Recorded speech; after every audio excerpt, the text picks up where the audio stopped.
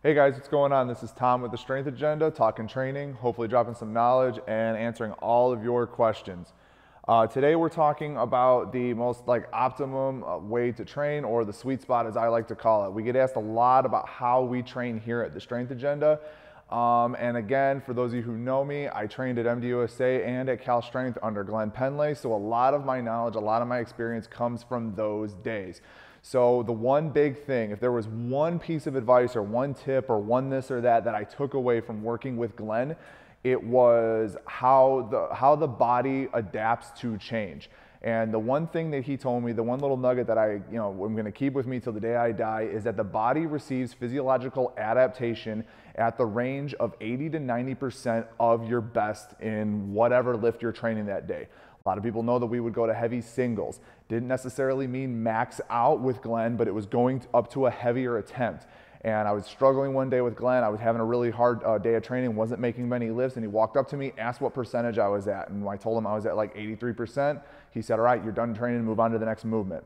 When I asked why, that was what he told me. He said the body receives physiological adaptation at 80 to 90% of training. What that means is whatever lift you are working on that day, whether it's a hang snatch, whether it's a power snatch, a snatch pull, whatever, and it says heavy single, the goal of that day was to work up to 80 to 90% of your best. Now, keep in mind, your best power snatch is not the same as your best full snatch. It's not the same as a hang snatch or any other variation of the snatch movement. You are working the 80, 90% based on that variation.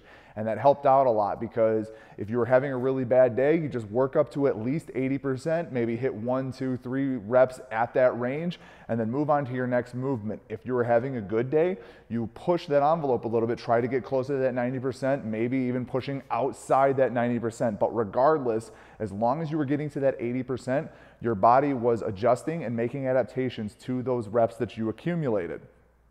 So as you go through your training, the goal was to build consistency in that range. But as you built consistency towards the upper end of that range, you would get closer to hitting PRs. Most likely, if you competed in a meet soon, you would end up hitting a PR. Then, once you've done so, your reps will change. So for some athletes, this is easier to do than others, because when they see heavy single or they see anything along those lines written in their program, they automatically think max out. But they forget about all those reps leading up to that heavy single or whatever lift it is that they want to hit.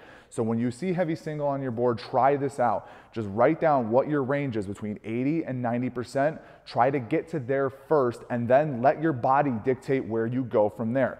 Some people kind of call this auto-regulation. That's a whole nother video for a whole nother day, but just give this a shot.